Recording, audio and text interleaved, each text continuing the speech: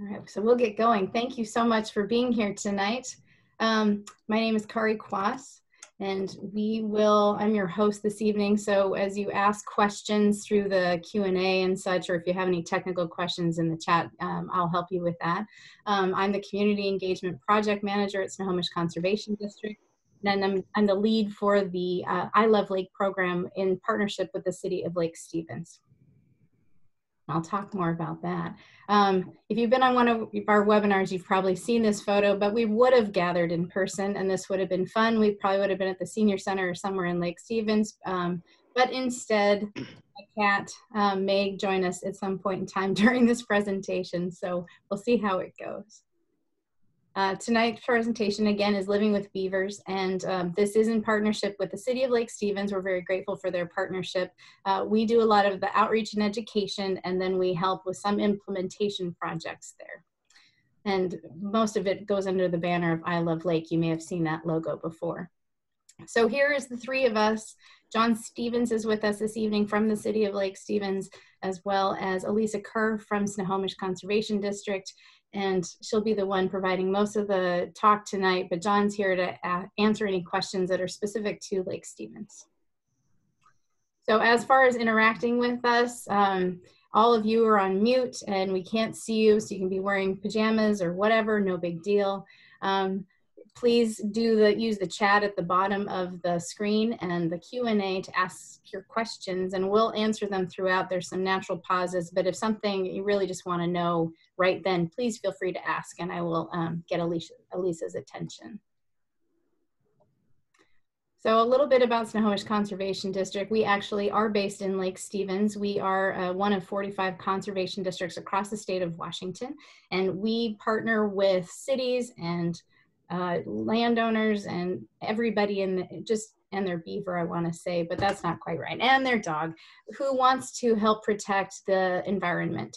And so we are voluntary, we're non-regulatory, which means that we aren't the ones that are come and say, if you don't do this, you're going to get a fine, or then you need to do some work. What we're going to do is we're going to help you work through whatever your challenge is. So you call us, we'll come out, we'll take a look, and we can provide some technical assistance or other how-to information. We have a ton of information on our website. We like to do webinars like this. If we could be in person, we would. And it's very sad that Aquafest would be this weekend, but unfortunately it is canceled this year. So anyway, we would have had rain barrels at the booth and at the beautiful park you now have in Lake Stevens. So next year, we're going to be hopeful for that. So feel free to reach out to us at any time for assistance. So I just wanted to touch on the I Love Lake program. This started in about 2014, and it was related to the algae that was in the lake. So when we are not good with our fertilizer or lawn clippings or the runoff from our cars, if we wash our car at our houses, all that stuff streams into the lake, and it can cause lots of problems. So the program was instituted to provide, lake-friendly practices. To that end, we started 2 years ago with the Cascade Award, which is a lake-friendly gardening, sustainable gardening practice. And so you can still go to the website, ilovelake.org, and apply to be nominated for that. We added Living with Beavers because, as Elyssa will share, there are beavers all over Lake Stevens, and so they can be good friends and maybe not so good friends. So we will explain how that goes too. Lawns to Lettuce has been added this year, so you can get help if you're trying to grow a food garden. Also, we help with stormwater and can provide rain barrels, natural yard care, and one thing that they've asked us this year for is detention pond help. So maybe you've seen Jon by your homeowners association and he's looking for something in the weeds. That's him. And those are the responsibility of the homeowners association. So we'll be touching more on that in the fall. So with us then this evening, we have Jon Stevens. He's the Stormwater Technician with the City of Lake Stevens. He's a busy guy. Every time I talk to him, he's somewhere else. And even last weekend, he was dealing with a beaver who created a dam and a culvert over the weekend, just a weekend project. So you can get a hold of Jon if you have any questions, but you can also get a hold of Elyssa. And she works with me at the district. She's also the executive director of Beavers Northwest. So she's busy as a beaver, as they say. And she's going to walk through her slides, so some cute animal photos, but a lot of information tonight about beavers and things that we can do to keep them in place. So without further ado, I'd like to turn over the power to Elyssa. Thanks, Kari. I'll just pull up my slides here. Great. Everybody see it? We feeling good? Perfect. Okay, so as Kari mentioned, we're talking a lot about beavers. I run the Living with Beavers program at the Snohomish Conservation District. So any questions you have about beavers, I can answer, and hopefully we'll answer a few of those tonight. Normally, I love being out in the field.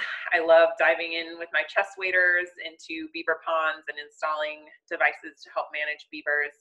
And we've been doing a little bit less of that in COVID, but I still get to talk about beavers. I'm still going out on site visits and helping folks deal with them. But of course, right now, as Kari mentioned, things are a little bit different. This is the last beaver webinar I gave, and my cat kind of jumped up. I've currently got him sequestered. We just moved to a new place, so he's sequestered in the back. But if you hear any yowls, I promise there's no animal cruelty going on. Tonight, we're going to talk about beavers, really who they are and what they're doing, and why you should care about what they're doing beyond just, oh my gosh, my yard is flooded, or this road is water's looking a little high next to this road. And then we'll also cover how does Snohomish CD fit in, and in this case, how does Snohomish CD fit in with the city of Lake Stevens, because we have a really great partnership going on with beaver management. So I just want to start things off with a poll. Kari's going to throw up a poll here with, we just have 2 questions. And first, I just want to know about, has anybody ever seen a beaver? Oh, and why are you tuning in tonight is the other question. So polls will pop up on your screen. Please provide an answer. Have you ever seen a beaver? First off, a couple options here. Seen them on your property, seen them while recreating, never seen them, or you're not sure. Maybe you've seen some semi-aquatic rodent and you're uncertain who it was. So please select an answer, and this will help us move forward.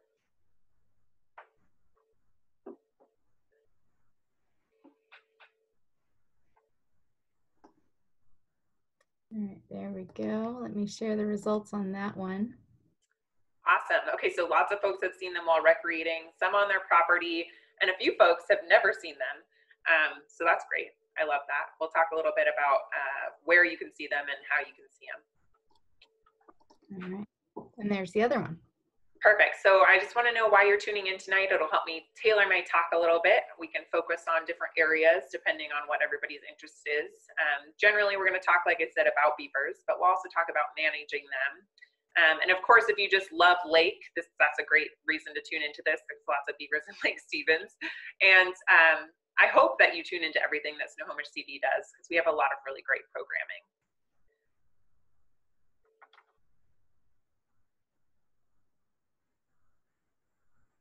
Perfect. Okay, great. So we've got a couple folks here for managing beavers on their property and just generally learning about beavers, which is great. And wow, someone loves lake. I love that.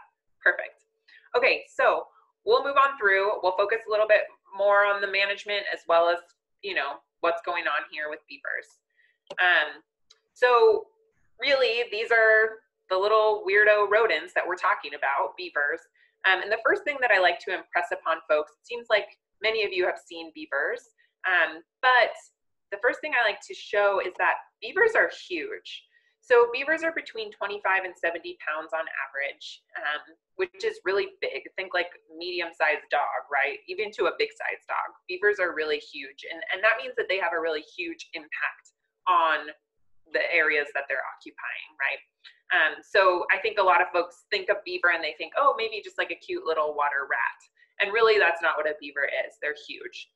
And beavers are all throughout North America. There's 2 species of beaver in the world, the North American beaver and the European or Eurasian beaver. We're going to focus primarily on North American beaver, but they're pretty similar between the 2 of them and have seen kind of similar trends in population, etc. So this map, the darker green shows generally where beavers are.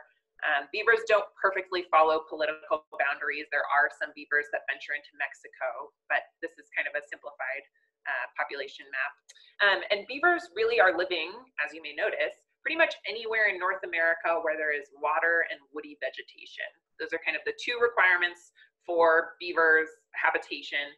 So you'll notice that they're not up in the northern Arctic tundra where we don't have a lot of water available and not a lot of woody vegetation available. And then of course, beavers also are not in the deserts, right? There's no water, no woody vegetation for them. So those are kind of the two things. Other than that, they're spread pretty well across all of North America. There are several doppelgangers. So as I mentioned, it's sometimes you just see a little semi-aquatic rodent swimming along in that cute little brown head, and it's hard to tell who it might be. So besides beavers in our area, we also have nutria. Nutria are a little bit smaller than beavers, but they occupy many of the same habitats. And we do have nutria in Washington. They're kind of throughout North America as well. Unfortunately, they are not from North America. They're from South America and were introduced to North America for fur and are considered somewhat an invasive species. They tend to be more diggers than beaver and cause a lot of erosion issues. And oftentimes beavers get blamed for some of the issues that we see from nutria. So nutria are a little bit smaller than beavers, and then of course have this rat-like tail, very different from our big flat beaver tail. And then I also like to note too that their whiskers on the nutria are very conspicuous. They're bright white, whereas the beavers, kind of hard to see them. They're shorter and darker, and so you don't really see the beaver whiskers. So if you're really close enough to see whiskers on this critter swimming near your property or while you're recreating, look for those whiskers. If they're bright white, conspicuous, probably a nutria, and then often look for that dive. Unfortunately, neither of them stick their tail up in the air while they're swimming, but if they do dive, then you can get a look at the tail sometimes. And then we also have muskrats in the area. Muskrats are very, very small compared to beaver. They are really that little water rat that you might have imagined as a beaver. And muskrats, the main difference is that size and their tail, which is rat-like, similar to a nutria. But once again, all three of these critters tend to be in similar areas. We also have river otters in our area. They are not rodents. So these other three, beavers, muskrats, nutria, all rodents. River otters are not. They're mustelids, totally different. They are kind of like a long and skinny wiener dog compared to all these other guys. They have much shorter legs, a longer, thinner body, and really big, long tail. So less of a rat-like tail, more of a thick, rudder-like tail. But we do have river otters around, and you can see them kind of swimming or, in ponds and things like that. The last critter that I want to mention is a mountain beaver, which many folks ask me about often when I'm talking about beavers and say I'm a beaver expert, and they say, well, what about mountain beavers? And mountain beavers are weirdos. They are not really closely related to beavers. They are rodents like these other ones, but they're not really similar to beavers in many other ways. They're kind of a funky little creature. They're a very kind of prehistoric, I guess that's not the right term, but a much older rodent. And so they're just kind of funky. They tend to dig, they spend a lot of time underground, they eat some vegetation, but certainly not the thick woody vegetation that beavers eat. And often, like I said, they're underground, so you don't see them very much. They're not really super associated with aquatic habitats either. So kind of funky weirdos called mountain beavers, who knows,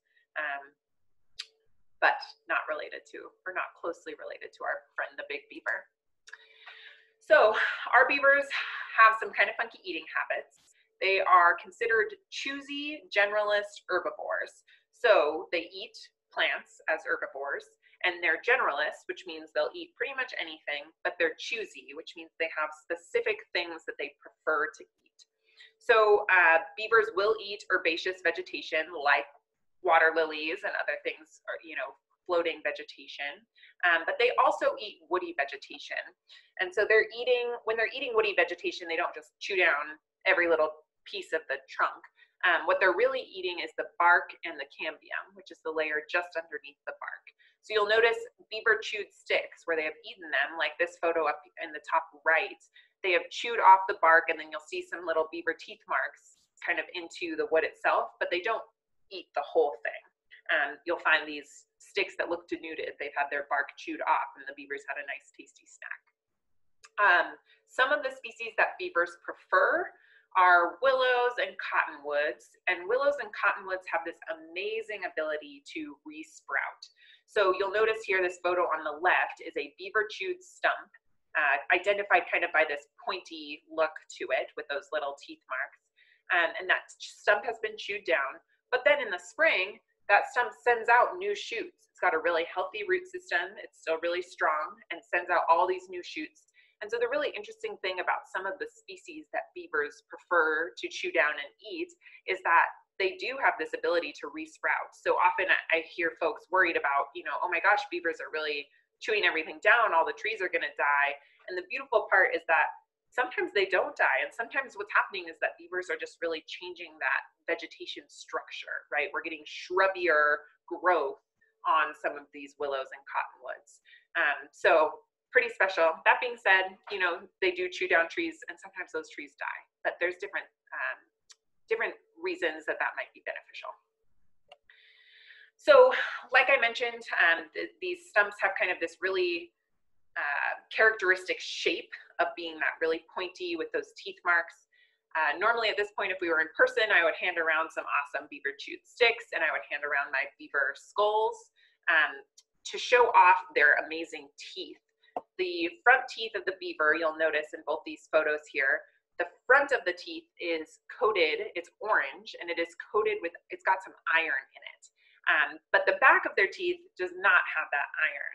And so you'll notice that on this side view of the skull, the teeth really form this chisel-like shape.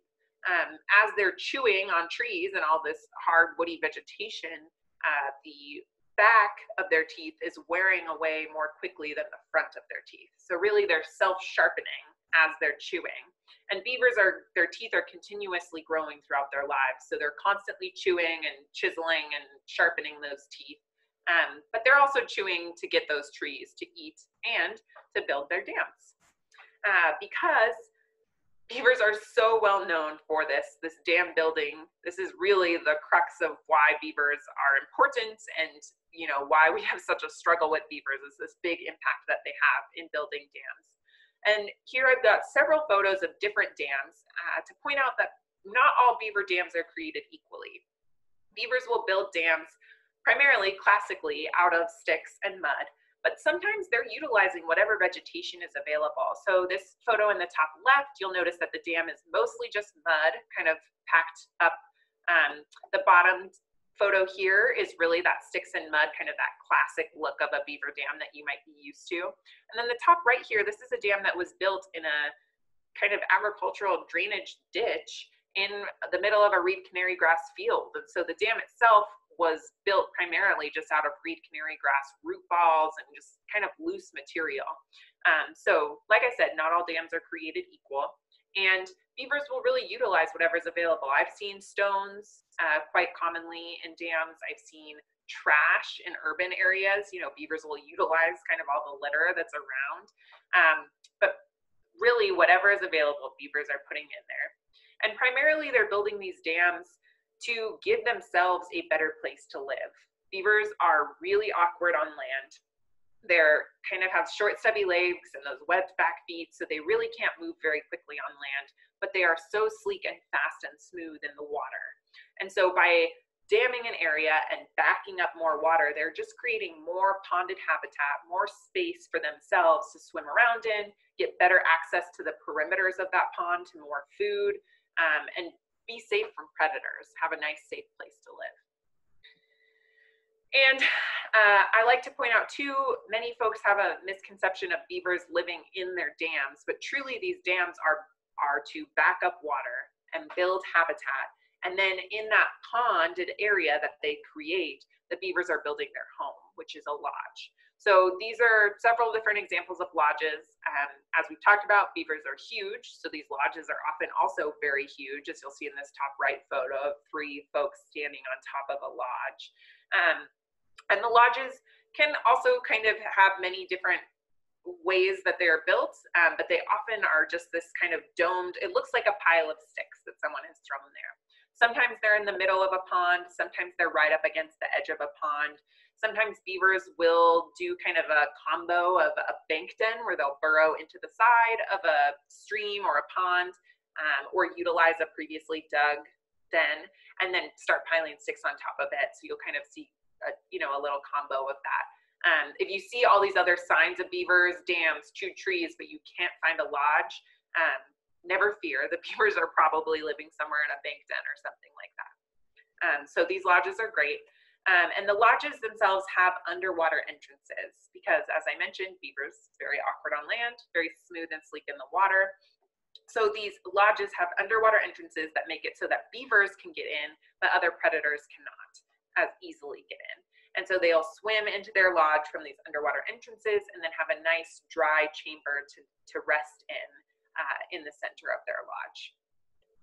This here is a photo from inside of a beaver lodge. There was an awesome live stream camera at the Mendenhall Glacier area where they had wedged a camera into a beaver lodge amazingly. And beavers are primarily nocturnal, so often I would tune in during the day and see the beavers just cuddled up and sleeping or, twitching, dreaming. And so they are living inside of this beautiful little dry chamber inside of one of these big lodges in the middle of a pond. And beavers do live in family groups. So usually there's a mama and a papa beaver that build a lodge and a dam together. And then they have 1 to 3 kits each year. And then those kids stay with them until they're about 2 years old. So you can have a colony of beavers that's, maybe just one bachelor or bachelorette beaver, or all the way up to 7 to 10 beavers that are all living together. And those juvenile beavers are helping mom and dad to maintain the lodge, maintain the dam, take care of the new kits each year. And they hang out with them until they're ready to move on and find their own place. So these teenage beavers, these 2-year-old beavers, are the ones that are dispersing out and finding a new home, finding a mate, finding a place to live. So those teenage beavers often, to me, are the ones that cause kind of weird problems, right? They don't exactly know what they're doing yet in the world. They're just kind of building weird dams in weird places or chewing on weird things, and often they're moving on. So sometimes if you see some weird sudden beaver activity and then it disappears, that's quite often probably one of these teenage beavers out in the world trying to find their own way. So. Okay, so I'm going to pause now for questions. If you have any questions, make sure to type them into the chat box, and then Kari's going to let me know if we have any questions that I can answer. Right now, there are no questions. Perfect. Coming up next is some beaver benefits. All right, there's a question. Great. Let's see. So, do you find more otters around beaver dens? That's a great question. I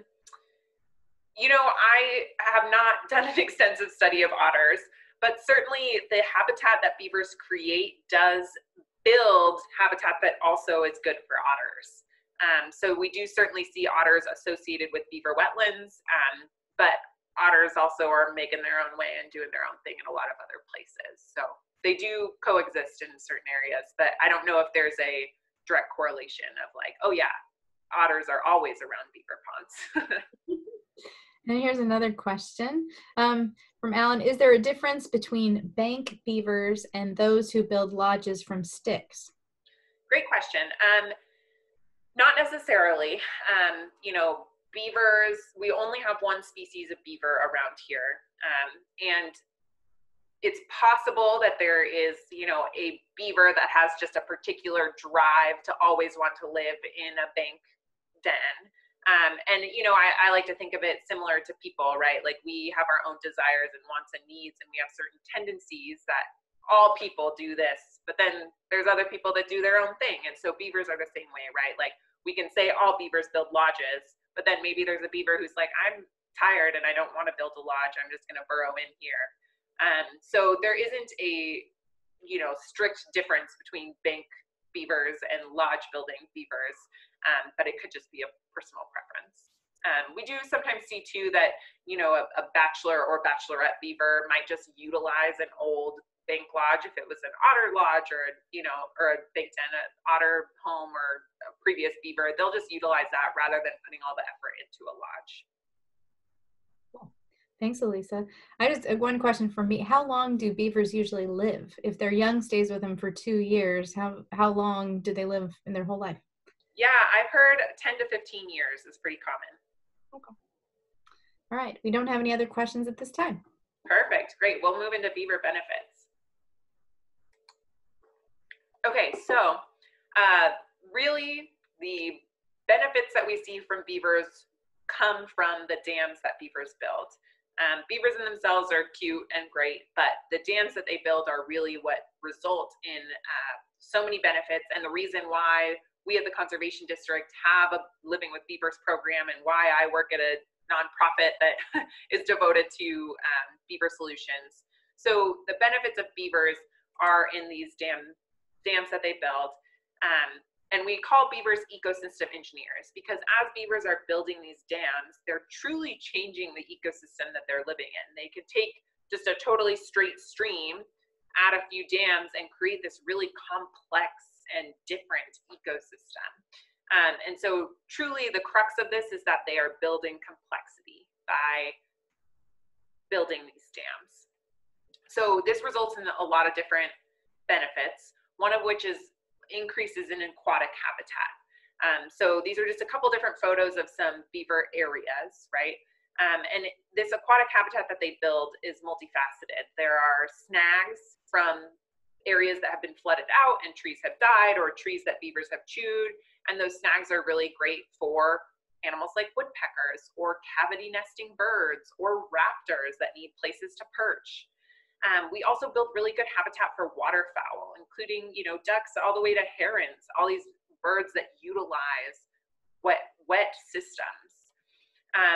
Amphibians, of course, benefit, especially amphibians that are pond breeding amphibians. They need areas to lay their eggs that are wet for a longer period of time. We also see increases, already mentioned, in otters and other mammals that utilize these wet areas. Lots of increases in invertebrates, including dragonflies, but also lots of other stream invertebrates and bugs that live in the water. And then, of course, we see increases in fish, particularly because we've created this habitat where there's a lot more invertebrates, but also because we've created this complexity where fish like juvenile salmonids can hide, right? If we've got more structure in the stream, there's more places for them to hide, these deeper, cooler water areas for them to sit in. So beaver ponds are noted as really great rearing habitat for salmonids, especially for coho, who like to spend a lot of time in freshwater as juvenile fish. And of course, speaking about fish, one of the questions that I get often is, what about fish passage, right? We have this huge investment in salmon in our region for a lot of good reasons. And beaver dams seem inherently to be against that, right? We want fish to be able to get through these systems, and how do they do that if a beaver dam is in the way? Luckily, beavers and salmon have both been here for a lot longer than all of the white settlers that have straightened streams and done a lot of other weird stuff and built concrete dams. And so I've heard a phrase that beavers taught salmon to jump, right? We know that salmon are really good jumpers. We know that they can get over structures and streams. And a natural beaver dam in a natural stream is not a barrier to fish. In the fall and winter, we get these big rains that tend to overtop beaver dams and kind of flow over and around the dams themselves, providing really great passageways for fish to jump over. In addition, beaver dams are not perfect barriers. They are not like the concrete dams that people build. They have all of these little interstitial spaces, little areas where water is flowing through the sticks. And this is really great passage for juveniles that are heading downstream. So juvenile fish can get through, squiggle through all of these little beaver dams because they aren't perfect barriers. Water is continuing to flow. So fish passage is certainly a concern and something that we want to be aware of. And beaver dams can be fish passage barriers seasonally if we're not getting a lot of flow, or if we have a system that has been so modified by people, right? Think about like a concrete lined channel that is just like 10 feet deep, and then beavers build a dam, and water is never going to get over and around that, and fish aren't going to be able to get over and around that. So certainly beaver dams can be cause problems in these really heavily modified systems, but a natural beaver dam is not a fish passage barrier, certainly. And then another benefit to these dams is that beaver dams help to improve water quantity. Storing water in these ponds helps to hold on to water throughout the year. As I mentioned, the dams aren't perfect, so water is kind of continuing to trickle through the dams and provide more water downstream. There's also a lot of water being pushed into the ground and improving, recharging our groundwater. So storing water is big. It can help attenuate floods, having these wetlands and these big beaver ponds around to hold on to water, store that water as we get big storm events. So that's a really big benefit and something that we at the district are really focused on. This is a really great graphic also from King County. They have a great beaver working group that produces a lot of really great beaver information and beaver graphics. So I highly recommend if you have other questions, that's a really great resource. And this is a really cool graphic of beavers interacting with the water cycle. And another benefit that beavers have is, of course, improving water quality. So as beaver dams are holding onto that water and having these nice slow moving sections, these nice slow moving wetlands, it allows sediment to settle out. And so we get these kind of silty beaver ponds, but then downstream what we get is this really beautiful, fresh, clean gravel, which is really important for salmon spawning habitat. Additionally, wetlands are really great at cleaning up water, and they can help reduce nitrogen and phosphorus levels, utilizing all the bacteria that are living in those wetlands, utilizing all the plants living around and in and on the edges of these wetlands. So wetlands are really important for improving water quality as well. So all of these things together equal ecosystem resilience, right? We're building aquatic habitat, improving water quality, improving water quantity, and building resilience through our ecosystems just by having beavers on the landscape. And this is really particularly important as we consider climate change and the effects that that's going to have.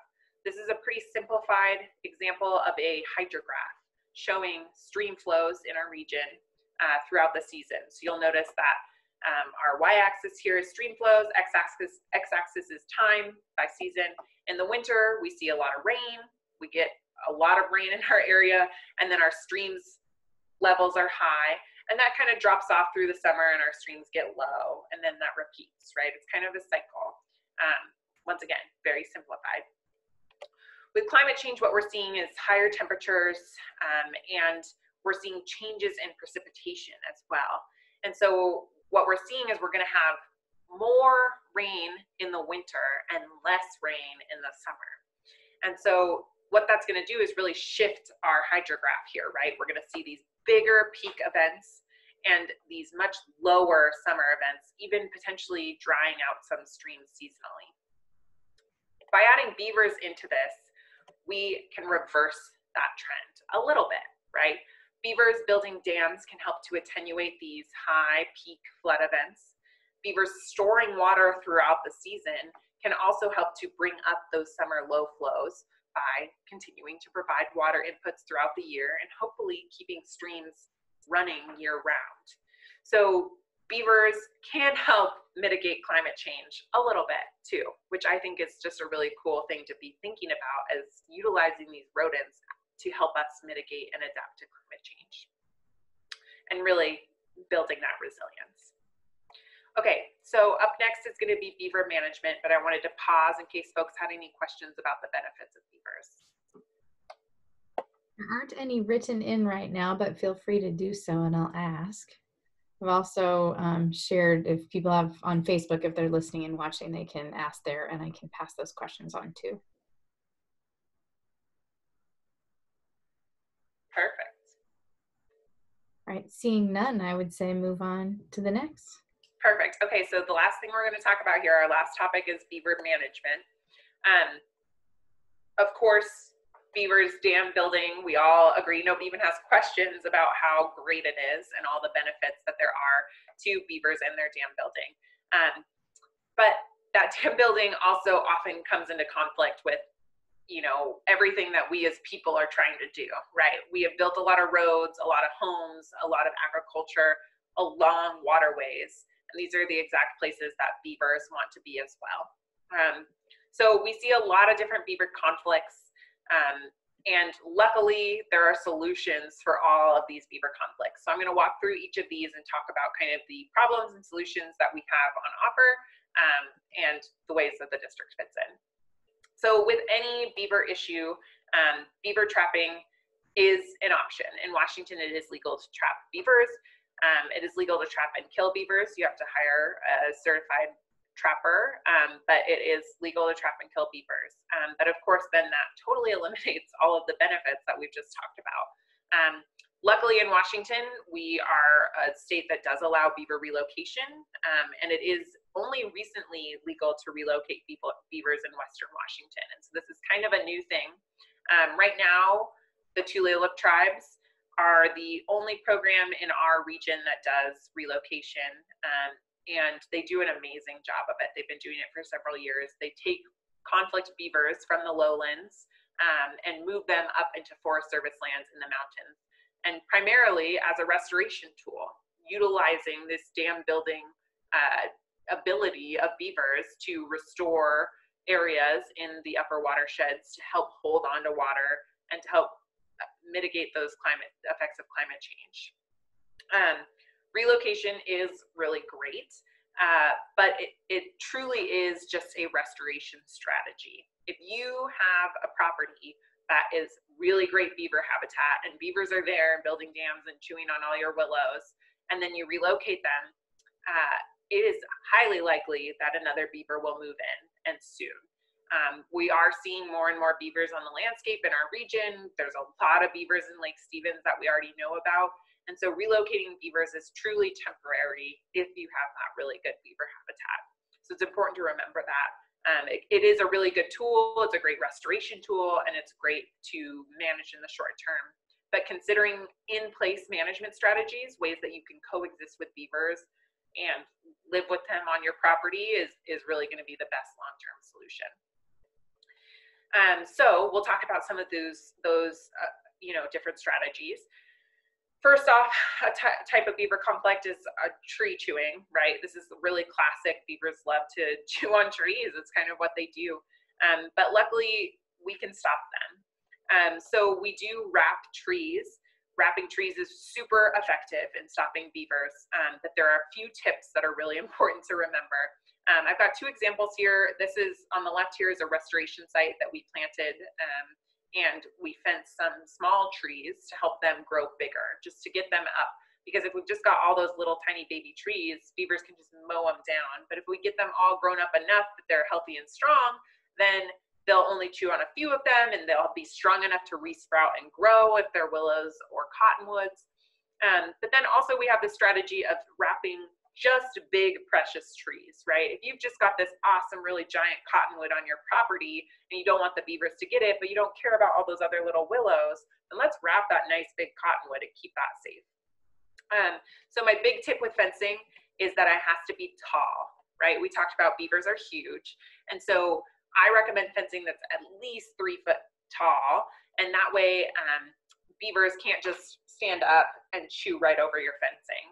Unfortunately, I have seen folks that put up just 1 foot high fencing and beavers chew right over the top of it. So really, truly putting in that fencing that's tall enough is really important.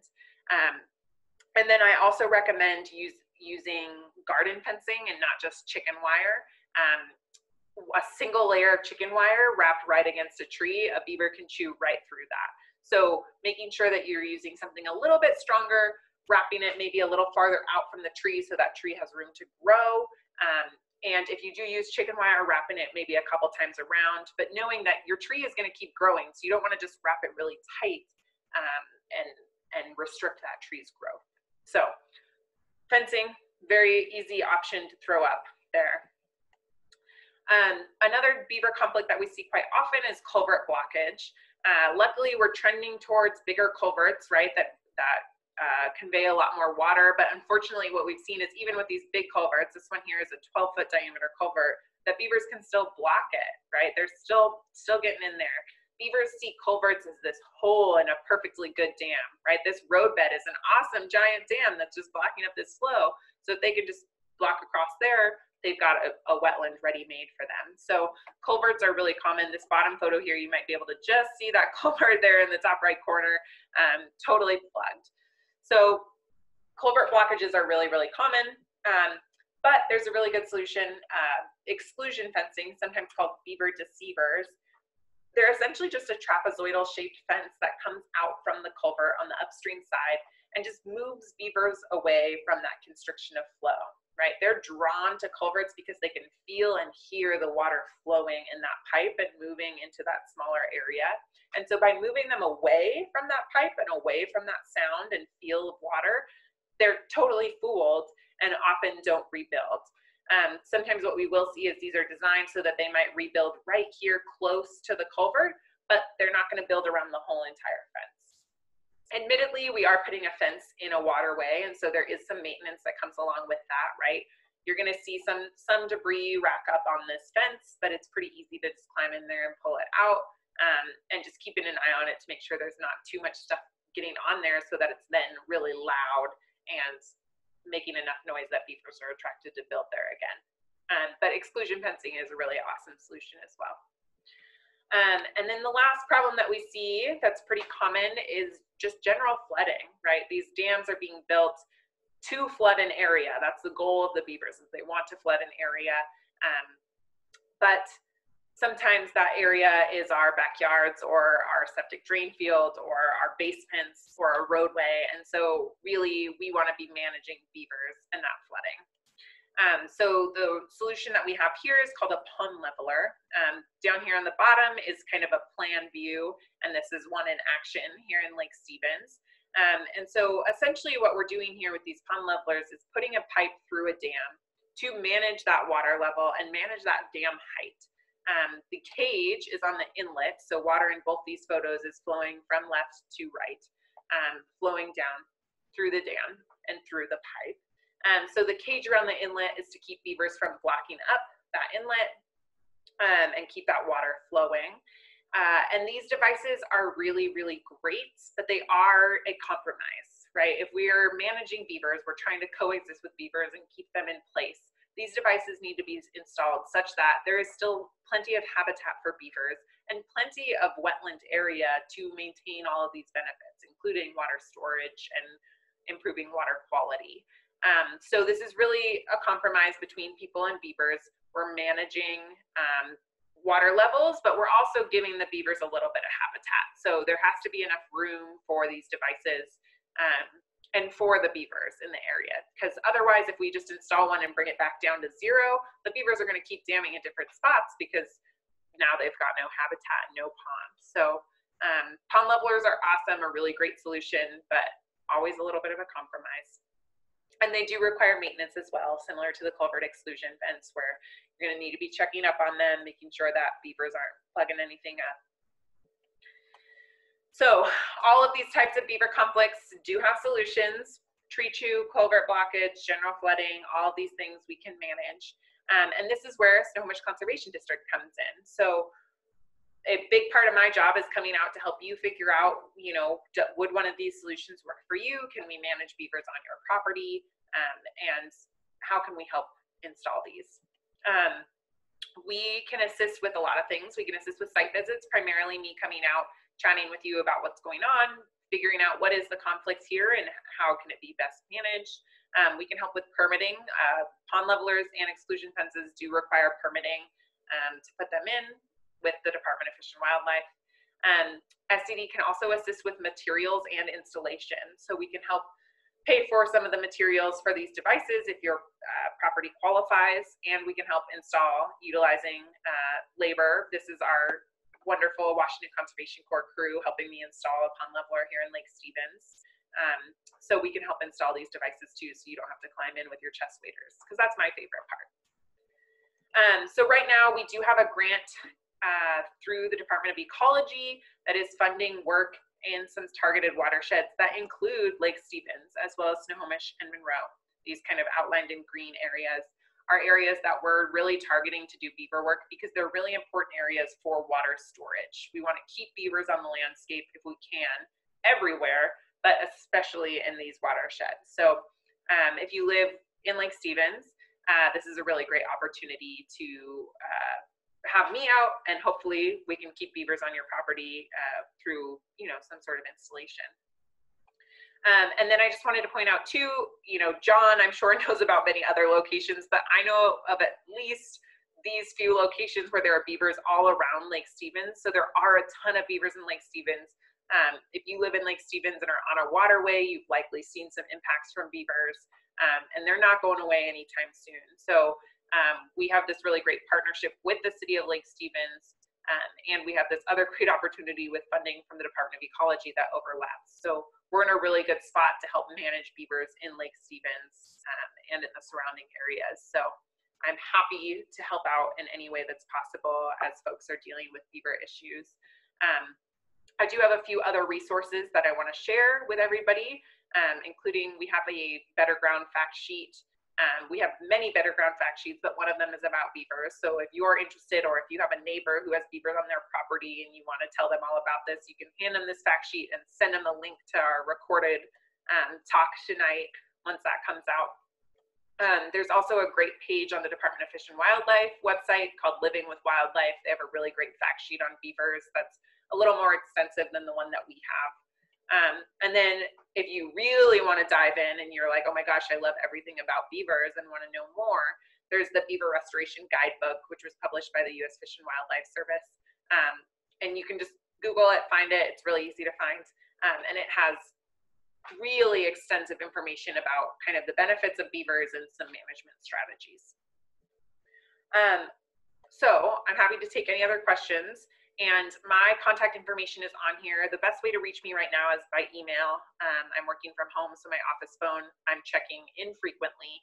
But if you'd rather call and leave me a voicemail, just know I probably won't get back to it for a week or so. But emails are great too. Okay, Kari, questions. I'm ready. We got them. Okay, so first we have, are released beavers tagged? And if so, do they return to their old haunts? Relocated pinnipeds get back to their original location? Yeah, great question. So all I can speak to is the Tulalip Tribes program, because that's one that I know well. So the Tulalip Tribes take beavers from the lowlands and move them pretty far up into the uplands. And they do not tag them with any GPS or anything like that. They do tag them with little colored earrings, so that if they capture a picture of them, then they can say, oh yeah, that's that beaver. And so, what they've seen is they're not tracking with GPS, so they don't know exactly where the beavers go. But what they've seen is they have a 50% success rate of beavers staying in the same spot and building dams in that spot within a year after the release. So that means at least 50% of the beavers are staying put and doing their thing where they're released at. What I don't know is if you took a beaver from a pond right here and moved them 2 miles downstream, whether they would return to that same spot. But typically the programs that are relocating right now are moving them much farther, and beavers are pretty much staying put. All right, thank you. So another question, can salmon swim up pond levelers? Great question. And the answer is we don't know, but it's something that we're working on to figure out. It really depends on the system. So beaver dams are all really different, right? And so sometimes a pond leveler might be really steep.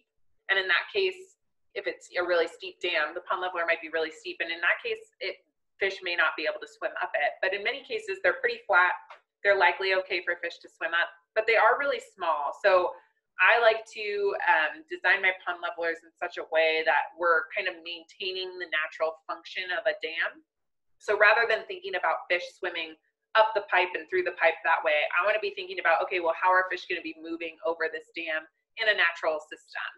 So in that case, we're really shifting from thinking about pond levelers as managing pond levels and instead managing dam levels, because we want those dams to be able to overtop with water in the winter when we get those big storm events, and fish to be able to jump over them as they normally would through a normal dam. So more to come on that, on fish passage through, over, around levelers and dams with levelers. We're working on getting some data on that. Thank you. Okay, another question. Can exclusion fencing be used to manage a dam where we aren't allowed by the state to put in a pond leveler? Yeah, great question. I know that there are some folks at the state, at Department of Fish and Wildlife, who are pushing for exclusion fences on dams. So their idea is that you would notch a dam and then install a fence around that notch so that beavers could not repair it. I think it's worth a shot if Fish and Wildlife is not going to give a permit for a leveler, but I think it's likely to be difficult to maintain that, right? Beavers are just going to shove sticks in there or build all the way around that fence. I certainly think that it's an interesting suggestion and worth trying out, but I'm not convinced that it's the be-all end-all solution to fish passage and beaver dams and beaver management. All right, thank you again. Another question, is there any illegal persecution of beavers in the area? Illegal persecution of beavers? Yeah. Well, it's legal to trap beavers as long as you're licensed or if you're on your own property. But I don't know of any other like enforcement of beaver trapping or anything like that. John, I don't know if you have anything to add to that. I know you know more about trapping than I do. Yeah, for trapping them, you got to go through. How I did mine was I went through the Washington State game department and went through a trapping class.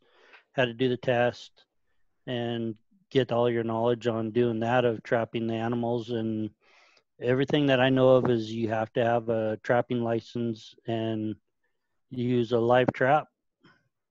And it's best if you're not familiar with the traps and how to do it is contact somebody that is. And if anybody has questions on stuff like that, feel free to give me a call at City Hall and I'll answer all the questions I can.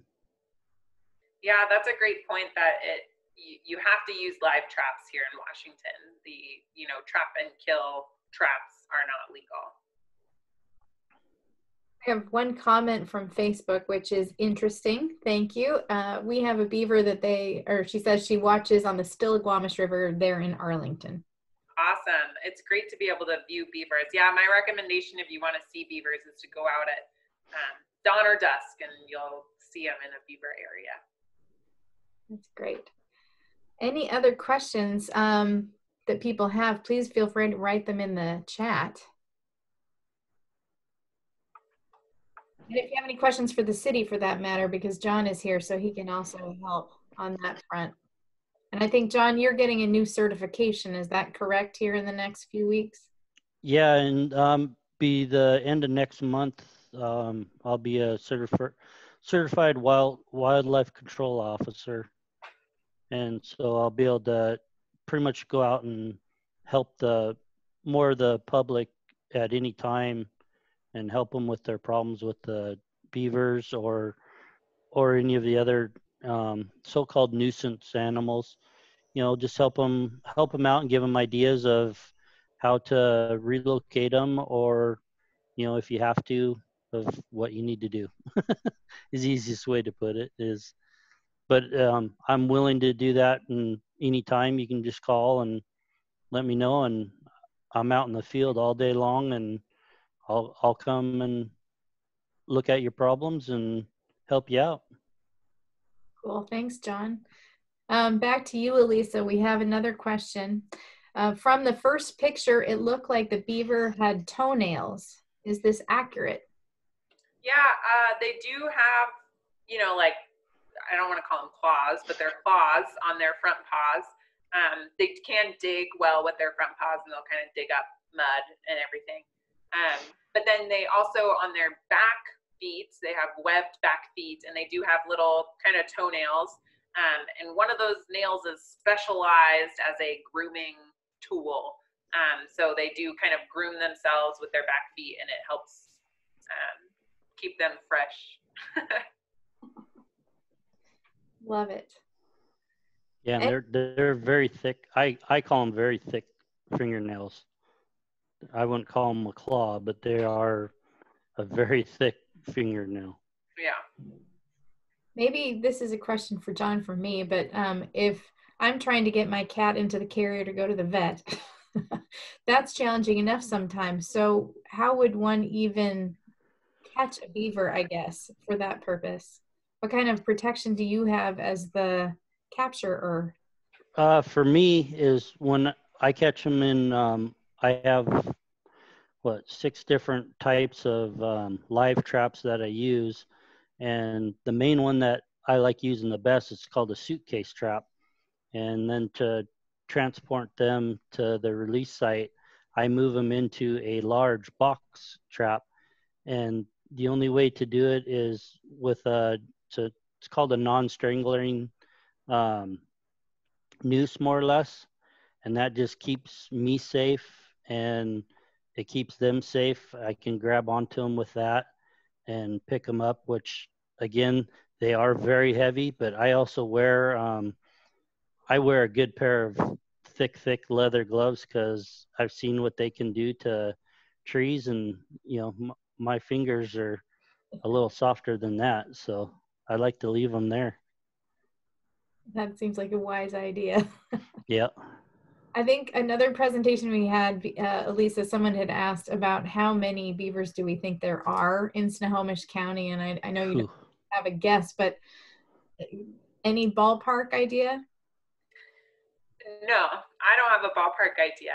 I do just generally know that we're seeing more and more beavers in the area. And I know of personally 7 or 8 sites in Lake Stevens that have beavers, and each of those probably has 2 to 7 beavers, right? So like we're seeing a lot of beavers in the area, but no strict numbers. Cool. Any other questions from our audience this evening?